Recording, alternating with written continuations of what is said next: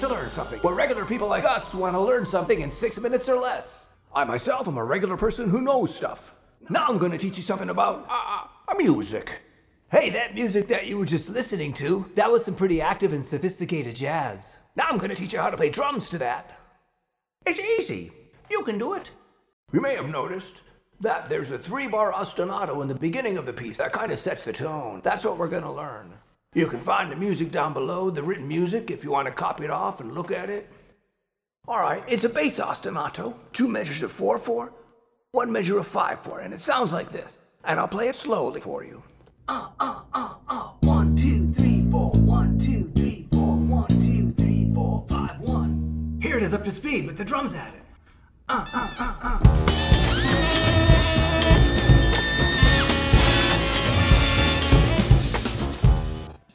Now I'm going to teach you how to do it.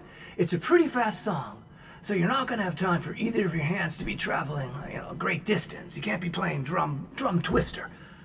The key is to make sure you have the correct hand on the correct drummer cymbal at all times. It's easy.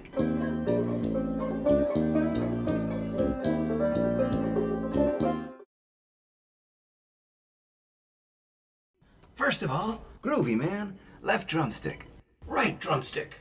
All right, let's break this down. The cymbals are always hit with the right hand, except for beat 3 of the first measure. We'll hit it with our left hand. The first time you hit the side of the high tom, it's with your right hand. The second time, with your left hand. The floor tom is hit only once, with the left hand.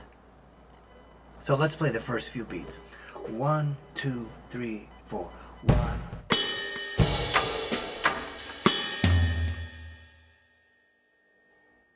Notice.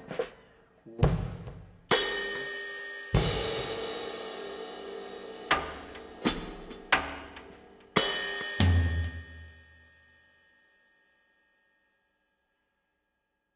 Now here's the whole pattern a couple of times. 1, 2, 3, 4, 1.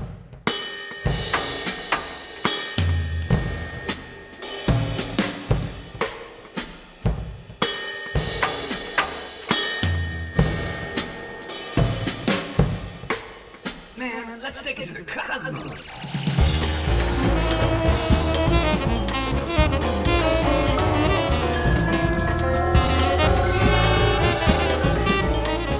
I want that bird in the air. Drummerman.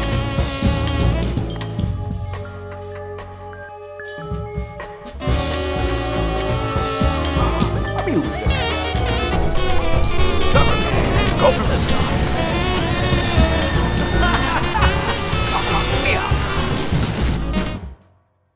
Okay, bye.